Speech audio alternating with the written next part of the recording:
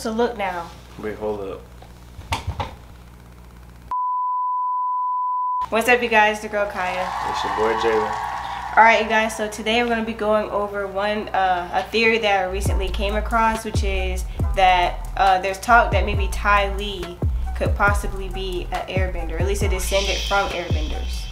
And so this kind of stems from the last theory that we discussed, which is Aang really the last airbender? So if you haven't checked that one out, definitely check that one out, because once you see that and you see this, it starts to make sense. But we're just going to get right into this video, alright? So basically in this theory, they say that Ty Lee is most likely a descendant, or it's a theory. Basically what we think is just the fact that maybe some airbenders were able to get away during like the whole invasion thing with the Fire Nation. And so we think that they're able to hide themselves amongst other nations and kind of do it that way, because they're already pretty much nomads as it was. So we think that for survival reasons, there were some who survived, who integrated into different you know, nations and everything like that. So basically the discussion is that people think that Ty Lee is a descendant from those survivors who were able to hide themselves. And so as we all know, Ty Lee, like, her parents are pretty high ranked in the Fire Nation, and so it's kind of interesting the fact that she had, like, you know, no firebending abilities. But what's interesting about her is the fact that how she looks. So one big thing for people was basically genetics. And if you put a picture of Ty Lee and Aang together, they look pretty much like the same person. You know what I'm saying? Like, the shape of their face, the eye color, they, you know, like, even her hair color is different from everybody else's. Aang's hair is black, but even with her, you see that the difference is, because even when I was watching the show, I was like, she doesn't look like she would be like a firebender. You know what I'm saying? Like, she doesn't look like she doesn't behave like a firebender either. Yeah, so the main thing was basically genetics and how her and Aang resembled each other so much, and that makes sense. So that was one. The next thing was also like the way that she fights and things like that. Like, even like I guess the style of, like, I mean, like how she, evasiveness and elusiveness. Yeah. Sort of like how Aang fights. Aang doesn't really go straight up. He sort of bounces around, mostly defense as opposed to offense, which is how Ty Lee. Yeah. And with the chi blocking thing too. Yeah, so basically with her, we all know with the airbenders, they weren't like violent people, and so for them it was more so like, it wasn't to, like, with firebenders, they go just like straight forward, you know what I'm saying? Like, there's no mercy.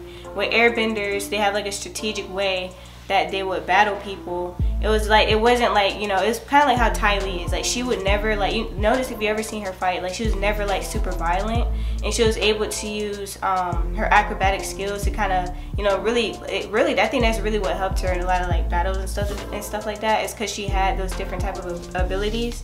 And so for a lot of people, they feel like with her being so talented in that way and like having those type of abilities where she kind of, like, I don't want to say like manipulates air or something like that. That's kind of like what people say, is like that she kind of manipulates it and she's able to use it to her advantage. And so I agree with that too. Like, notice throughout the whole show, you didn't see anybody with her level of skills like in that area. And also with the purpose of her using chi blocking, she never attempted to really hurt or kill anyone, and neither did she hurt or kill anybody really. She mostly just really shut you down, which is sort of what Aang wanted to do. Aang never really wanted to hurt anybody, just sort of wanted, which is the reason he didn't kill why he didn't kill Fire Lord Ozai. Yeah, because he didn't have it in him to, so he took away the bending, as opposed to, which is exactly what Ty Lee did in hand-to-hand combat. She didn't hurt anyone, she just took your bending temporarily and your ability to move, which is very airbender-ish in a lot of ways. Yeah, so like with that, a lot of people were saying, like, even like with that type of thing going on with her, like, that just adds more proof of the fact that, you know, she could possibly be a descendant, even though she doesn't necessarily have like airbending like abilities, or she doesn't necessarily have that as, you know what I'm saying, like, she still has that, you know, in her in that way. And then also, if you think about it, even just like her personality, because if you think about it, like, honestly, I never would have thought that air nomads would be like, you know, such funny people and stuff like that. But with the type of person that she is, she's very like carefree, and she's very like positive, you know what I'm saying? Like, even just like her personality gives off the vibe of like an airbender. Like her and Aang kind of are similar in that way. So she's like a little bit more, you know. No, another aspect to look at is that firebenders don't study chi like that. Right. Yeah. That's something that the air nomads really study. So for her to have an understanding as to where those points are, and being able to manipulate with the chi blocking and things like that, I don't think that's something that you learn in the Fire Nation. It's really not something that I think probably closest to another that you would learn is maybe like it'd be the water. That's probably something that they would know, but I don't really see any other bending forms or cultures that would study chi like airbenders do. So that had to be something that maybe she learned from her parents or something like that. Yeah, it had to be something that probably was passed down with her family, because if you think about it, you don't see anybody else doing that. Like when she first did that, they're like, whoa, what the heck is this? Like they had never seen anything like that before.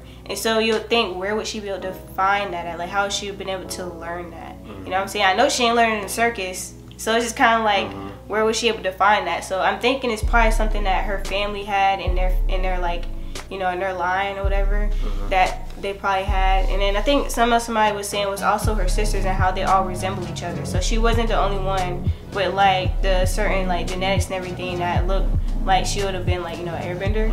And so like a lot of people were saying that too. It's just that it had to be like in that they had to have been like descendants because of the way that they look.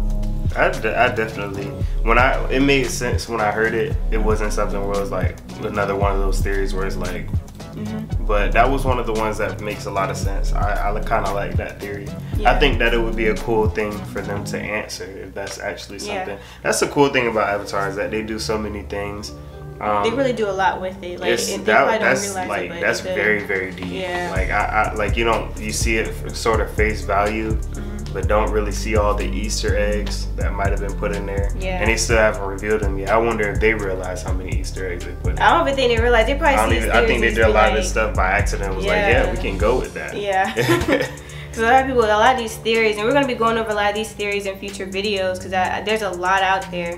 And so I really just want to go through them and really just see all the theories out there. It's crazy because like he said, like in that show, there's so many things you could do with it, so many things that you can take from it. And so it's kind of like, it's amazing in that way. And so this theory I thought was really interesting because Ty Lee, like, she's so different from everybody else, especially in the Fire Nation. And so it's interesting that people were able to kind of like draw that, you know, and kind of come up with that whole theory. I think that would be a solid theory, honestly. I really do. And so I know people were saying that even though she doesn't have like the spiritual aspect of like being an airbender, like as far as like the actual abilities, they feel like as far as genetics, yes, she most likely could have been a descendant from, you know, airbenders. Absolutely. I mean, I don't see if you're separated from the air nomads for how many, 100 generations. Yeah. So what's that? 100 years. So that's what, like 2 or 3 generations. Yeah. And you're practicing in secret. I don't know how you would keep the spiritual aspect of it going, especially when you're as high ranked as they are. So clearly they got pretty integrated. So I'm not sure I'm pretty sure that anybody in that situation would really lose that aspect of that culture, I guess. Oh yes, yeah, I completely agree. Yeah, so I don't really. If that was somebody's rebuttal, it's really a grain of salt rebuttal, because it's like, yeah, it's like, yeah, you're in the Fire Nation. You're literally in the middle of the Fire Nation, the ones that just killed that the whole nation, so but pretty much majority of your people. But I'm gonna be sitting there meditating for somebody to just walk in, like, they would have had to change their ways for sure. But seeing how that's part of what going into hiding means. Yeah, and seeing how she is, I'm guessing maybe they couldn't have been that violent because of the type of person she is. So I think there had to be like a peaceful aspect to her family and to why she turned out the way that she did. That's what my guess is. I'm not sure, but I think that probably would play like a bigger part in like basically making the theory valid. It's the fact that it's actually knowing like kind of how her family is. Because I feel like there's no way she could be like that if, you know, if her family's like, well, maybe she could, but like I feel like it probably has something to do with her family too. So yeah, definitely make sure you check out the other videos, because I did do a video on some news with the live action on Netflix, basically how they're trying to add more adult content to Avatar. So if you haven't seen that, check it out, and definitely tell us your thoughts on the whole situation as well, because there are a lot of people out there that aren't happy with it. There might be people out there that's going to be okay with the changes that they're going to be making or possibly making. So definitely tell us what you think. I also did another video of I guess Avatar Last Airbender couples that just make sense. So if you have your ships out there that you really like and that you're really into, I just went through a couple of them. I was supposed to have him in a video. He was kind of mad, but I was looking forward to doing that video with him, but I didn't want to bother him. Zuko and Katara should have been a couple. Yes, that's my biggest one. If you check that out, that's the couple I feel like is #1 for sure. If Toph was older, Toph and Sokka, but sadly, yeah, I don't see that happening. Sokka's just what is like Sokka like 18, Toph is like what 12. I think Sokka was like 16 at the beginning of the show, so he's probably no. He was by the end of the show, he was probably like. Yeah, he was older than Katara. He was older than Katara by a bit. And then like 2 years, and then he was older than her by like 3. I think it's 2. Because if you look at like the age difference, I mean it's like 2 or 3 years. 2 or 3 from years. When you look at it like when they're little, it look like maybe like 2 or 3 years. Yeah, maybe. But yeah, and speaking of Ty Lee, I definitely matched her with somebody in there. So see who I matched her up with. You guys, honestly I haven't seen that one. That's just when I kind of like. Just was like, dang, that would be a good couple. So if you haven't seen that, go and check it out too. There's a lot of good ships on there. There are also some really weird ones that I was just like, what? That makes no sense. But if you guys want to see it, definitely check it out. But yeah. Should Korra have been the next Avatar? Ooh. Not Korra, Katara. Was Katara supposed to be the next Avatar? That's a good one. We're going to be going over that one next week. She would have been way better than Korra. Oh, absolutely. She's basically Korra, but a G. How many times has Katara gotten in a one-on-one fight? Look at Aang, right? She's pretty impulsive. You look at Aang, yeah, and you look at Katara, and Aang in a lot of his one-on-one matchups he lost. And Katara, in majority of her one-on-one matchups, she won. I mean that's true. I mean I feel like she beat Paku. Yeah, Katara is actually pretty dope. Actually, yeah, I honestly think Katara is she's a powerful bender.